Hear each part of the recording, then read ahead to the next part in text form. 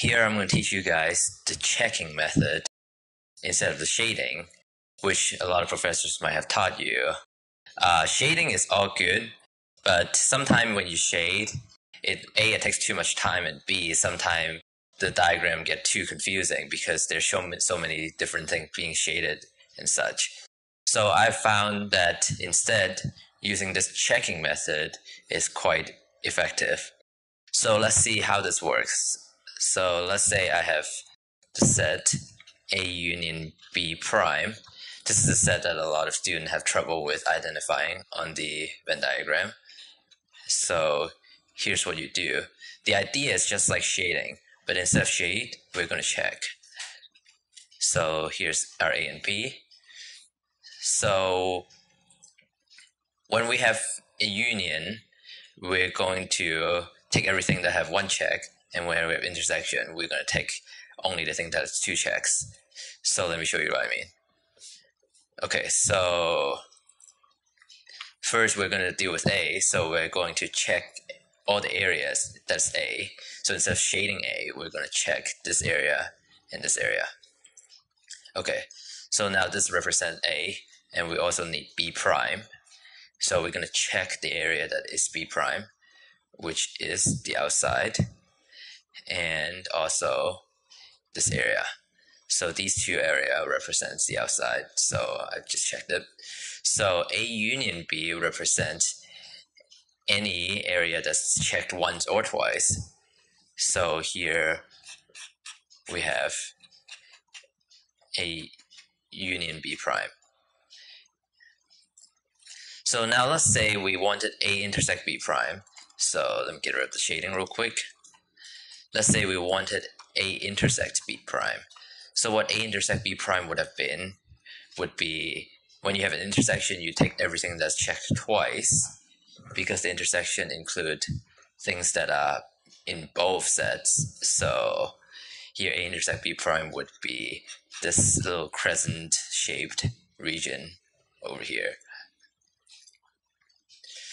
So let's look at something a little more complicated with three sets. So let's say I'm trying to find A intersect B union C prime with this checking method. So let me go ahead and draw out the sets. Here we have A, B, and C. So first we're going to deal with the first part. And if you have a parenthesis between two of them, then you have to do that part first. Here there's no specification, so the intersection have to go first actually, or you can just work from left to right. So here A intersect B. So we want to know what's A. We're going to start with the set A, so I'm going to check everything that's in A. So these four areas. Now I'm going to check everything that's in B. So these four areas. And then we can see that these double checked area is the intersection here. At this point, I'm going to get rid of all the single checks, because now we have identified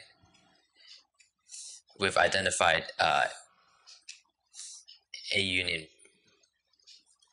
We've identified A intersect B.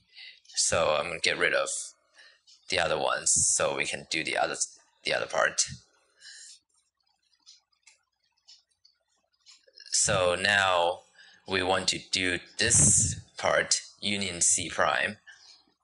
So I'm going to check everything that's in C prime. So this is C prime, C prime, C prime, C prime. So these four areas is C prime. And now since this is the union, we're going to include everything that has either checked once or twice, or three times here in this case. So the result is going to be the outside, and then this area, and so here like this.